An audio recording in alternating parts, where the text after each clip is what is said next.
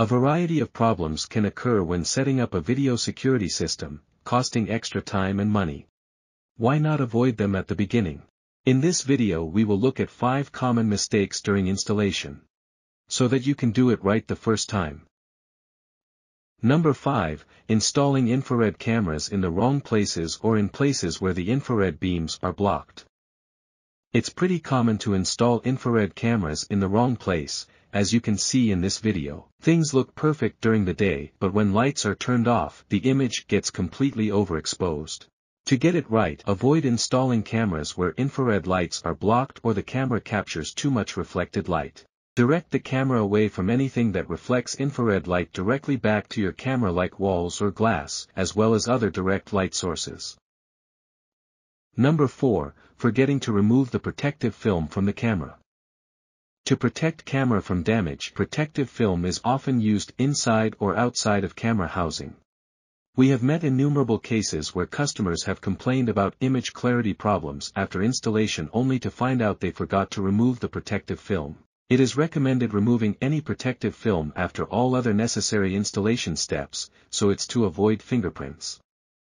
Another example is PTZ cameras. Make sure to remove all protective packaging or covering, whether film, foam or tape, from inside the housing before powering up the camera. Number 3. Abstracted installation angle wastes field of view. You don't want to waste any field of view if it is for security. Installing such a camera at a too steep an angle will waste about half of the field of view. We suggest that double-checking and adjusting the camera angle right after installation.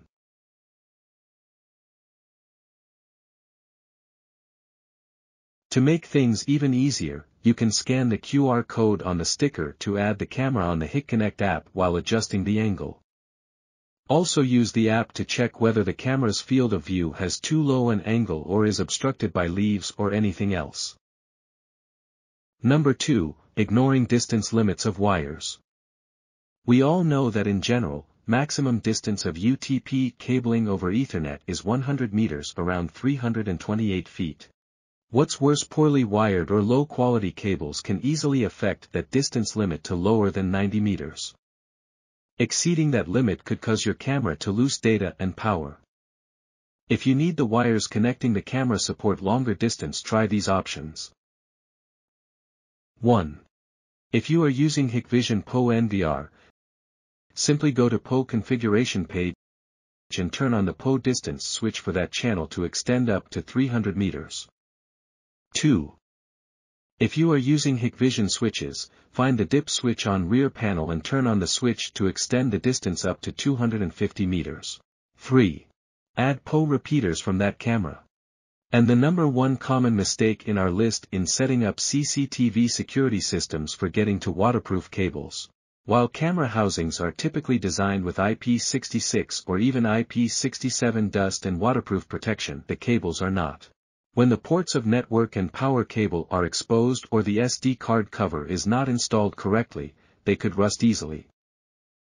What's worse, water vapor can accumulate on the camera lens. Cameras become useless in this condition, sometimes even need to be replaced with a new one.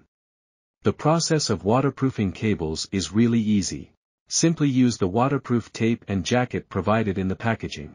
Place the zero-ring gasket onto the end of the camera's network interface. Press down on the waterproof rubber gasket. Feed the network cable through the waterproof end cap. Plug in the network cable and tighten the waterproof jacket. Finally, use the waterproof tape to wrap exposed connections on the power cable. There you have it. 5 common mistakes during video security system installation.